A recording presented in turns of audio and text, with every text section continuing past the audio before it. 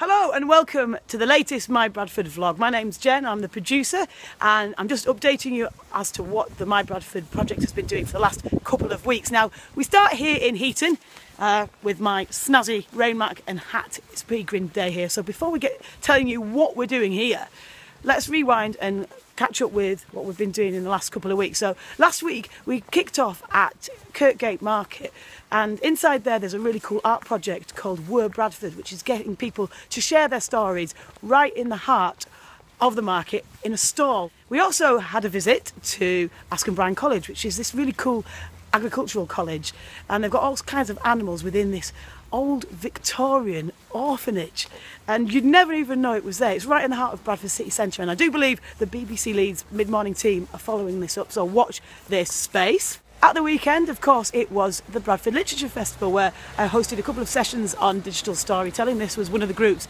I worked with on the morning, which brings us here to Heaton. Now, at the start of the week, we came here to speak to the Shah family, who are doing a video with the My Bradford project about the Wundish group. Now, I don't want to reveal too much, but just keep your eyes on this space for more information coming. It's really, really interesting. We also stopped off here on Thornton Road at Pennine Cycles, where we met the lovely Sandra Corcoran, and we were doing some training and a little bit of video editing. Of course, if you want to get involved, you can email me, MyBradford@bbc.co.uk, and I can teach you how to make little mini movies on your mobile phone. And on Thursday, we came here to Boland Street, to one of West Yorkshire's oldest synagogues. Now, although from the outside, if I just pan round, it might look like it's being done up, there's a lot of chipboard. Check out the views from inside.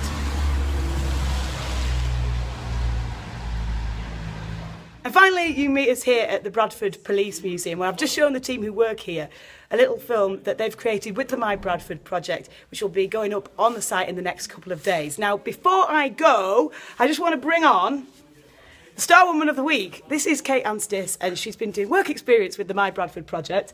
She's come to Bradford all the way from New Zealand. So, what have you made of it all then? Oh, it's been a great week, Ginny. I love Bradford, and I love that we've been to so many places I wouldn't have seen otherwise, and met some amazing people, so thank you. And what are you going to take back to the land of NZ? Well, I've created a great fondness for the city, and so now your Bradford has become my Bradford. Oh, you see what she did there? Thank you ever so much, and we'll see you next time.